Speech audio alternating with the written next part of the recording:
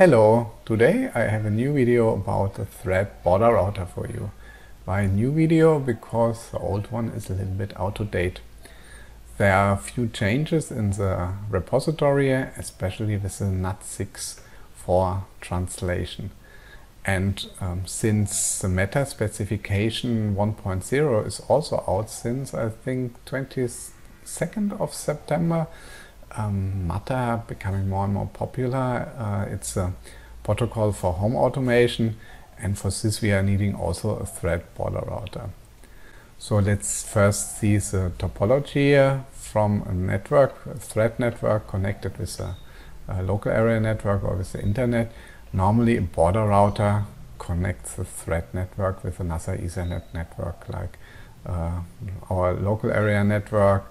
It can also connect to our Wi-Fi network, so VLAN. Normally the Thread network using IPv6 addresses, and the Thread BorderRouter can also translate IPv6 address to IPv4 addresses. So there will be a special prefix, and then you can reach even IPv4 address, like in your local area network and even in the internet. We will test this later with the Google DNS. And when you're seeing here, you can, in a Thread network connected with a BorderRouter and our local area network, you can use UDP and TCP on the network layer for communication. And at the application layer, there are protocols like CoAP, MQTT, and now also Matter. Yeah. There are already a few videos out which explain Matter a little bit, but we want to have a short look at this protocol, at the layers. Matter is here at the application layer.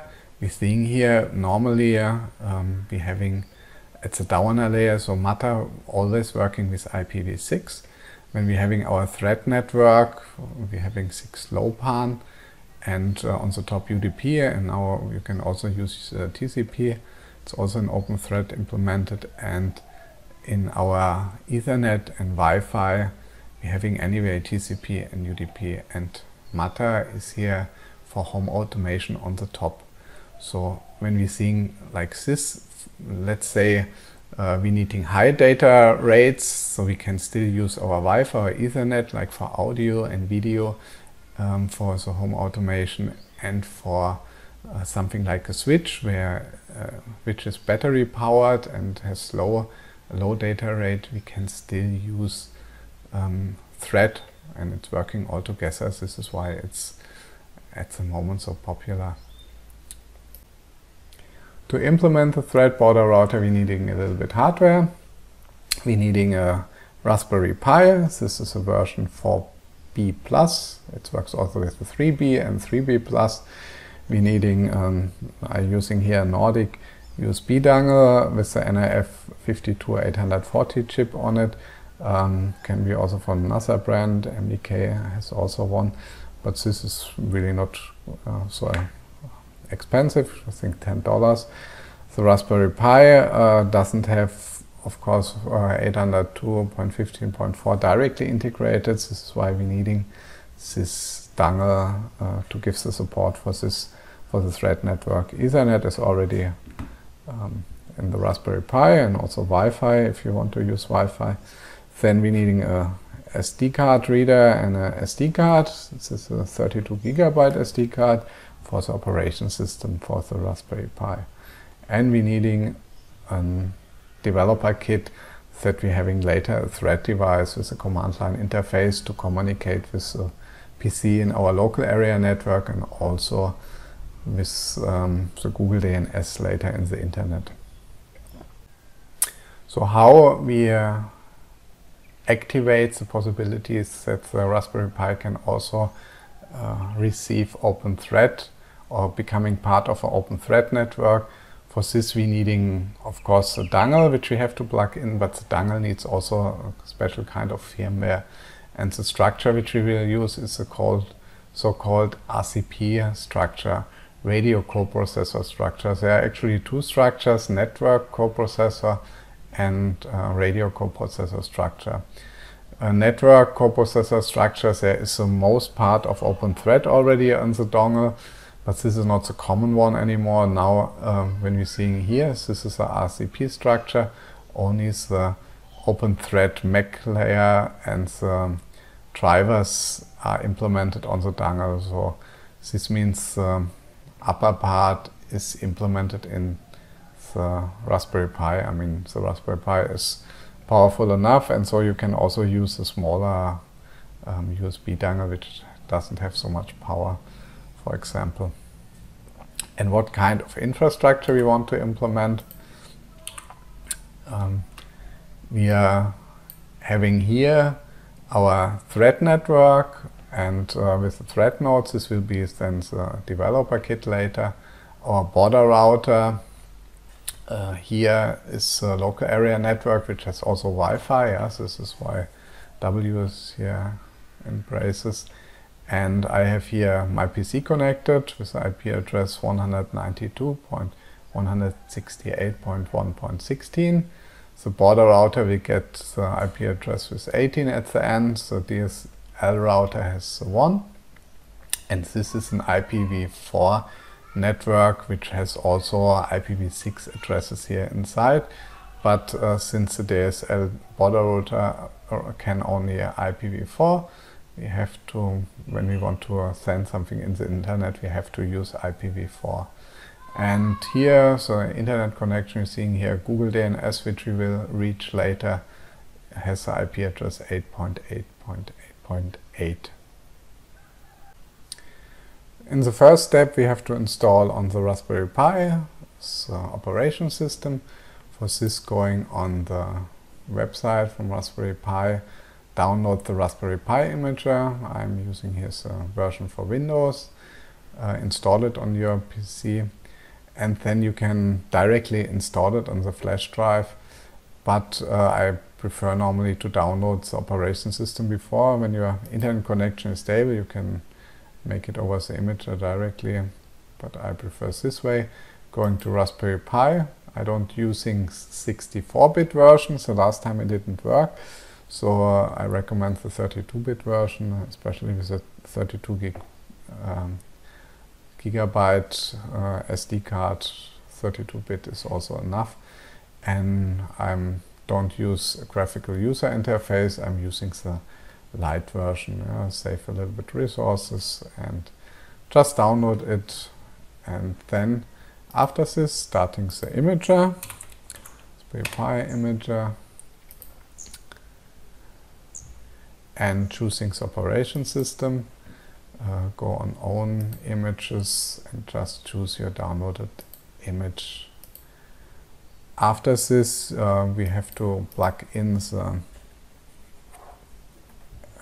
not the dongle, the SD card here in the flash drive, and then we're choosing the SD card, our 32 gigabyte SD card, then setting also an SSH password, yes, that we can connect through SSH later. When you want to connect a keyboard and monitor to your Raspberry Pi, it's also okay. If not, you have also to find out later the IP addresses. Yeah, normally you find it when your DSL router having DHCP. You see there's a list which IP address it got. If not, you're using an IP scanner or something like this. Setting a password and store it, and then go on write. Yeah. This takes a little bit.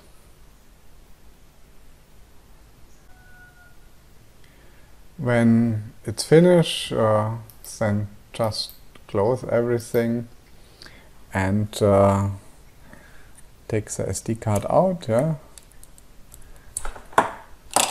And just, I have another one here in the Raspberry Pi, just place it into your Raspberry Pi.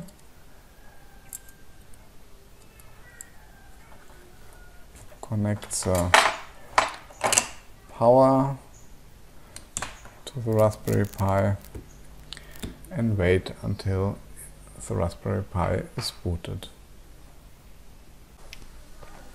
So now I'm connecting to the Raspberry Pi via SSH. I'm using for this PuTTY. So I have the IP address 18 at the end. So just connect there with the username Pi and password which we set before. And the first thing what we are needing is to install Git, since we need this for downloading the Git repository.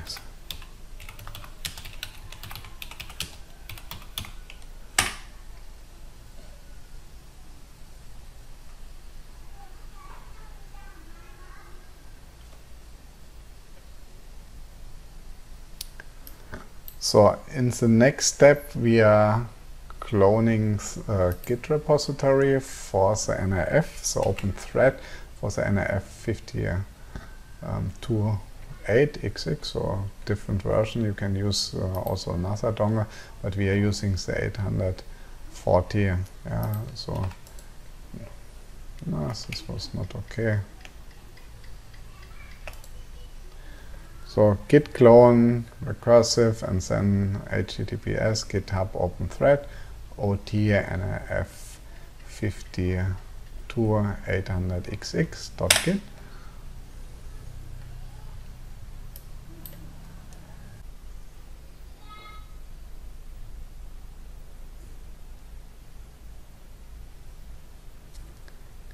When this is done, we go in the directory of our repository, which we just download, and we are calling the bootstrap script to download dependencies. Especially we are needing the ARM compiler.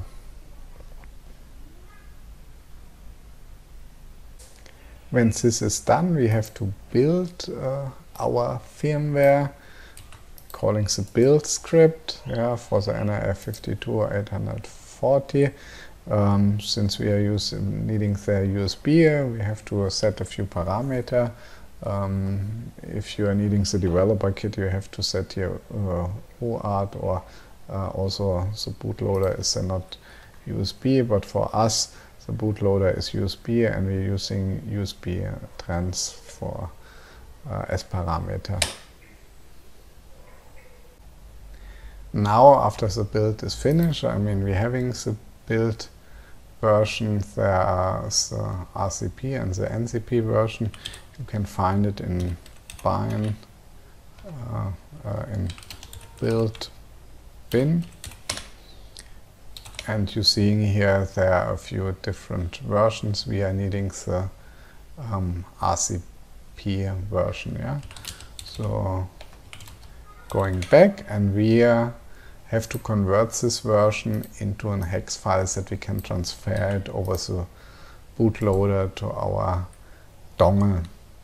So for this I'm using ARM non-object copy. So the command is here. So I build this. When I'm looking here, I have now the hex file. And now I have to transfer the hex file, of course, to the dongle. And for this first, I need to transfer it to my computer. From the Raspberry Pi, I use for this FileZilla. You can use, of course, whatever is SSH client you want. So connecting here via SSH, SFTP. And going in the directory and download here the OT-RCP hex file. The easiest way to transfer this firmware now to our dongle is to using nRF Connect SDK, nRF Connect for desktop. The one who using normally is nRF Connect SDK, probably installed it already. So you're going on the website from Nordic Semiconductor. Just download it and install it for your operation system. So I have it already, nRF Connect for desktop. And there we are needing the programmer. If it's not already installed, click on install and then on open. There we are adding the file which we just download. So here I have the OT RCP hex file, and now we have to plug in our dongle to USB, and directly on the side here is a button, you know, here is a reset button. You have to click it, that it's going into the bootloader mode, and plug it in, and then it's flashing red. This means it's a bootloader mode. And then we can select the device here and directly write the file on our dongle.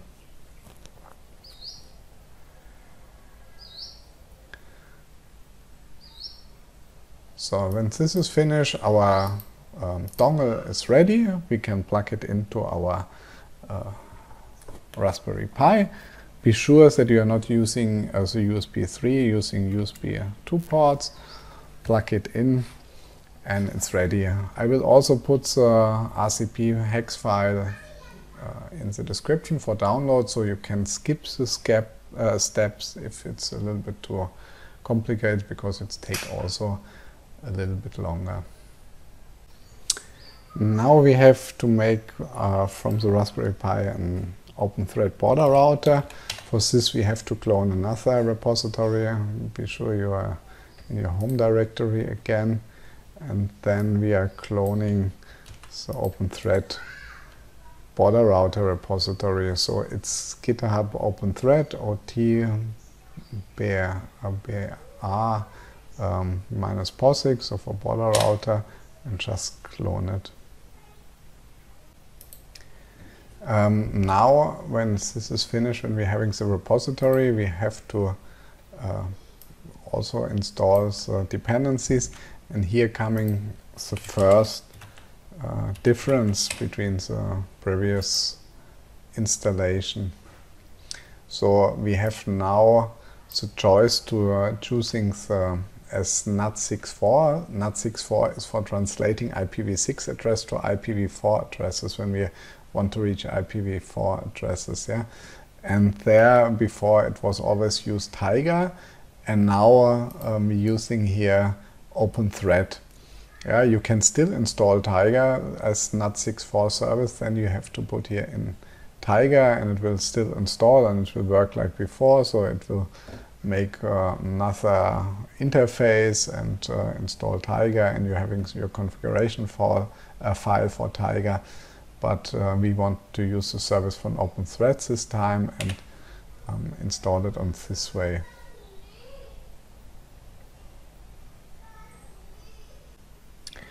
When this step is done, which takes a little bit, then we can start the setup script. And we have to set here our interface name. So this is normally ETH0. You can check this with ifconfig, of course. If you're using Wi-Fi, you activate Wi-Fi, then of course you have a different name here. But for us, it's now ETH0. Now the BorderRouter is finished and we just have to reboot the BorderRouter.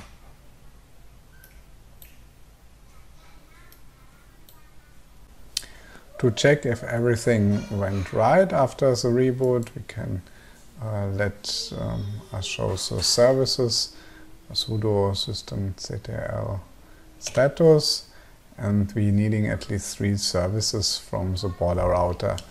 There is a service, the web service, OTBR web service. Then we're having the MDNS service and the OTBR agent service. This should be running at least. And also we can now connect with a web browser to our BorderRouter with the IP address. Yeah, be careful what IP address you're having. I'm having here the 18. So you're seeing here a web interface. You can even generate here, form a new network, but I don't use it. I prefer to make it over the terminal window. Now we will start a new thread network. For this, we're making a new dataset. Dataset init new. Yeah, we can see here the dataset. With the parameter here, but I want to change a few parameters. I want to use channel 11. I'm normally using channel 11, and setting the network key to well-known network key. This is it. It's easier for me for sniffing later when I want to check the network traffic. Yeah, you can look again at the data set. Now we're having the network key and the channel set. After this, we are making this active and starting our thread network. So if config up and thread start. Now we don't have any other thread device in the thread network, but we can still test it, and there are a few things which are different now. Before, with Tiger, there was a configuration file where you could set the prefix for the NAT6 translation. Now it's chosen from the OpenThread stack. So we're seeing here is this prefix. So we have to use this prefix for the translation. So I copy this prefix for a test. Since we can also ping directly. So you see it's not always the same. It's choose it by itself. I have here another sudo ot ping. We can already ping through our device Google DNS. It should also go with the Raspberry, and we're seeing that the packet is received. And we can also ping our PC in the network as long we allow ping there. Yeah? With my Windows PC, I allow it. So it has the IP address 16, and you're seeing also in my network ping is working. And we can also see what kind of routes are taken, also prefix in the net data. Yeah? Net data show. And you're seeing here, this is our meshnet prefix, and here this is 69 subnet. Here we're having our prefix for the IPv6 IP4 translation. Since our thread network can only IPv6 addresses, we have to add something in front. Yeah, and he can directly making out of the 8.8.8, yeah, the translation. You will see it here. The full IP address will be then at the end 808, 808. So here converted directly, automatically. Now we will add here our second thread device in the thread network. For this we are using the nRF Connect SDK. Yeah, you know already, I have a lot of other videos where I explain it. We are just using a sample application. We are create a new application, and there we are choosing the CLI OpenThread. Where is it? Maybe OpenThread and the CLI here. Selected, and yeah, new CLI, create application.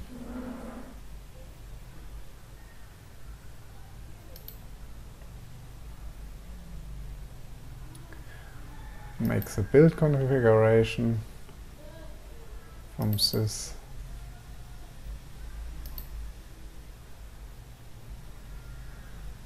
And since the developer kit, choosing for the developer kits, the configuration file, the build file.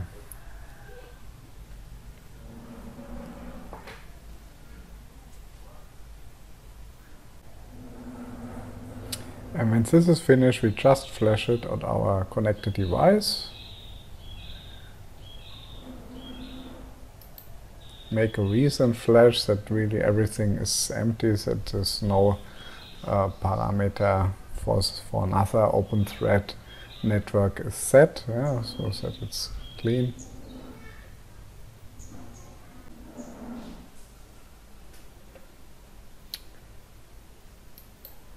And when this is finished, we have our two devices, and I'm starting PuTTY again to connecting to my nRF Connect SDK. It's not started the network yet here. So to getting the parameter, we're making a commissioning. For this, we're starting first the commissioner at the Raspberry Pi.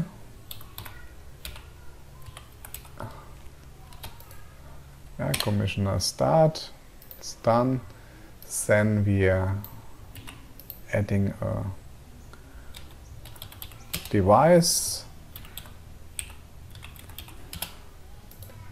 Commissioner joiner add, and then I'm using the asterisk, so I don't limit it to a device. I'm setting the passphrase to 13456, and I'm setting a quite long time, so this is in seconds, so it's 10 minutes.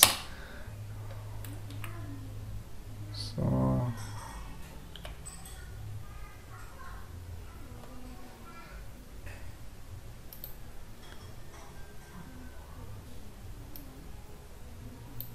why it's not working, sudo dctl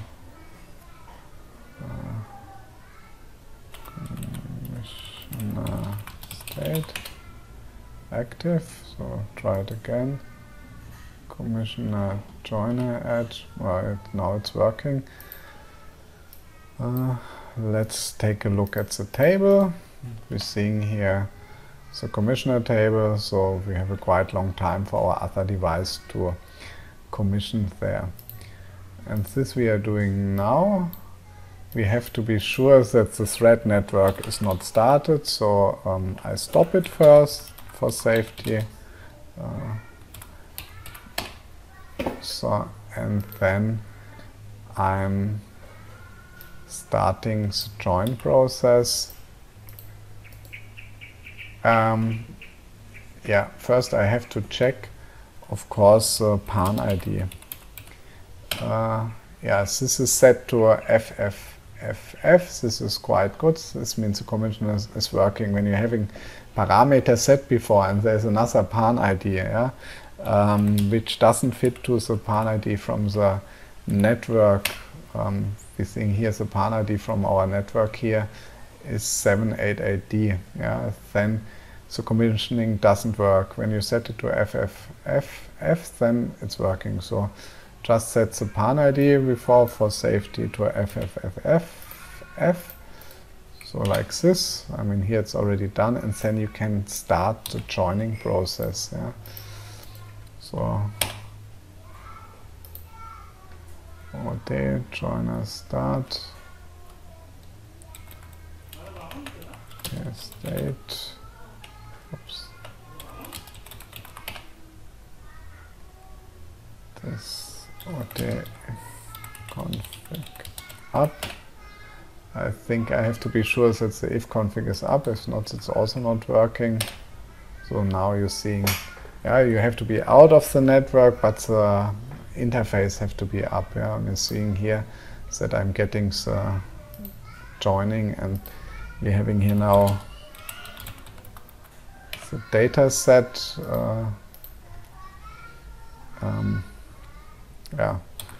We got the data set, the active one, set active. And we're seeing here the network here and the PAN ID. And when I now start this network thread start. Yeah, we get also the other parameters. Yeah, we're seeing here all the parameters. And when I make here NAT64 prefix, I think this doesn't work. NAT64 prefix, but net data show does work. I think this works only at the border router when the parameter for the border router are set. So OT net data show, and we're seeing here also that the address, the prefix is here. And now we can also send a ping to the Google server, for example, for the DNS from this device.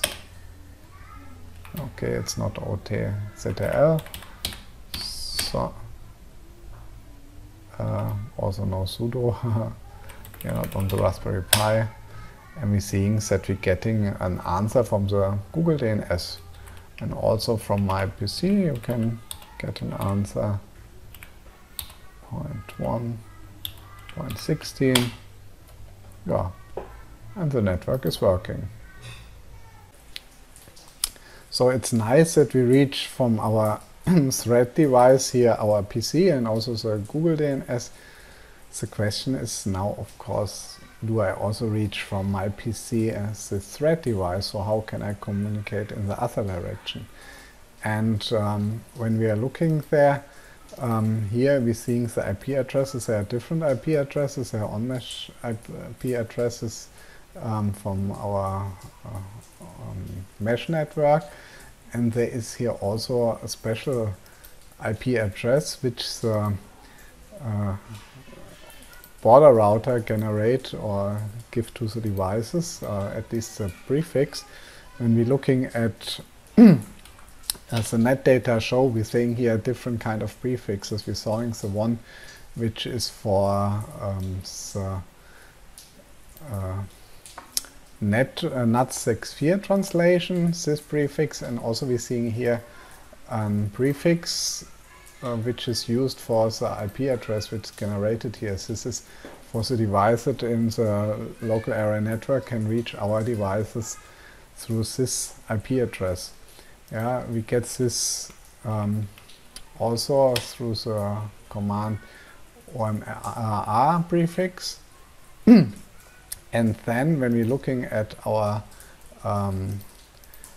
Windows PC and we are looking at print route print, then we're seeing here also this address here, so routing table. So the prefix which we're having here is routed to the device with this local link address, and this, when we're checking here the IP addresses, is our border router. Yeah, this is here the IP address. No, not from this, we have to use ifconfig.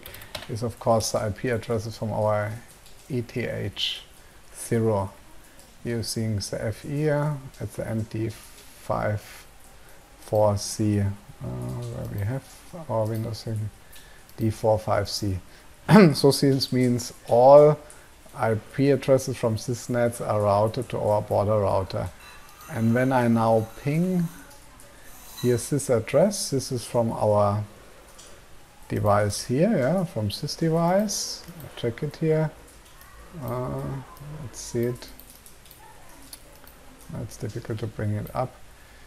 You see here ping F29F, and then I'm making a ping there, and we see I'm getting an answer from this IP address. So we can communicate in both directions. Yeah, of course we cannot ping an IPv4 address because Thread doesn't understand IPv4, only the border router can translate it. I hope it was understandable how the Thread BorderRouter works, how he can connect to networks and how the routing and so on function. I mean, this is one of the biggest advantages from a Thread comparable to Zigbee or Z-Wave. We don't need any gateway. We can directly integrate our home network or even the internet and so communicate. And this will make it possible, like for the new network protocol MATA, which is for home automation, to combine Ethernet, Wi-Fi and Thread, and that we can have different devices. Like for high data rate, we're having then their Wi-Fi and Ethernet, for example. We can have CCTV or video and audio streaming on this, and for lower data rate, like for a switch or a thermostat or something like this, there we're having then Thread, and they can be powered with batteries and so on. So there is all integrated. Yeah, and this is really nice and beautiful. So if you like the video and it was understandable, don't forget to give it a thumbs up, and see you in the next video.